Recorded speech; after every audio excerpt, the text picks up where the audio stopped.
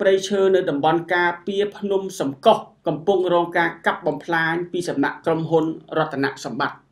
បាទប្រជាពលរដ្ឋនៅស្រុកសំឡូតខេត្តបាត់ដំបងនិងស្រុកវាលវែងខេត្តពោធិ៍សាត់បានឲ្យដឹងថាបច្ចុប្បន្នព្រៃឈើនៅក្នុងតំបន់ដែនជម្រកសត្វព្រៃភ្នំសំកុះកំពុងរងការកាប់បំផ្លាញដឹកជញ្ជូនយ៉ាងកកិតកង្ក្រែងដោយគ្មានសមត្ថកិច្ចជំនាញជាពិសេសមន្ត្រីបរិស្ថានអើពើឡើយ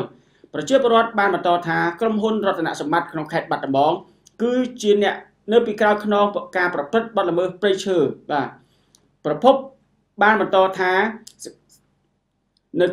មួយរយៈចុងក្រោយក្រុមហ៊ុនសម្បត្តិរតនសម្បត្តិបានគៀងគរប្រជាពលរដ្ឋខ្មែរនិងវៀតណាមឲ្យចូលទៅលួចកាប់ឈើនៅក្នុងតំបន់ដែនជម្រកសត្វព្រៃភ្នំសំកុះស្រុកវាលវែងហើយដឹកជញ្ជូនឆ្លងកាត់ស្រុកសំឡូតចេញទៅខេត្តបាត់ដំបងយ៉ាងរលូន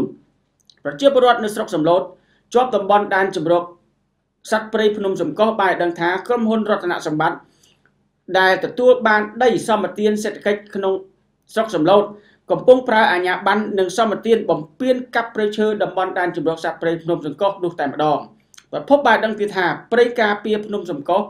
គឺនៅជាប់ព្រំប្រទល់រវាងស្រុកវាលវែងខេត្តពោធិ៍សាត់និងស្រុកសំឡូតខេត្តបាត់ដំបងកំពុងប្រឈមនឹងវិនិច្ឆ័យហិនហោចព្រោះក្រុមហ៊ុនរតនសម្បត្តិបានប្រមូលប្រជាពលរដ្ឋខ្មែរនៅវៀតណាមប្រមាណ200នាក់ឲ្យចូលទៅកាប់ឈើនៅតំបន់នោះយ៉ាងមហន្តរាយបំផុតចំណែកមន្ត្រីបរិស្ថាន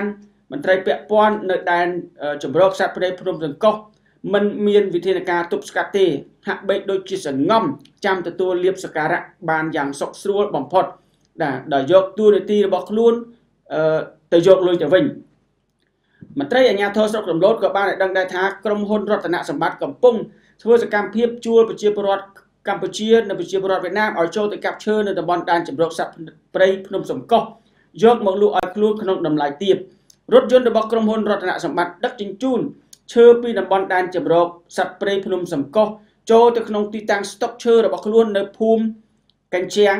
ឃុំសុងស្រុកសំឡូតចំណែកមន្ត្រីរដ្ឋបាលព្រៃឈើប្រចាំស្រុកសំឡូតលោកឆាយសារ៉េតនិងមន្ត្រីបរិស្ថានស្រុកសំឡូត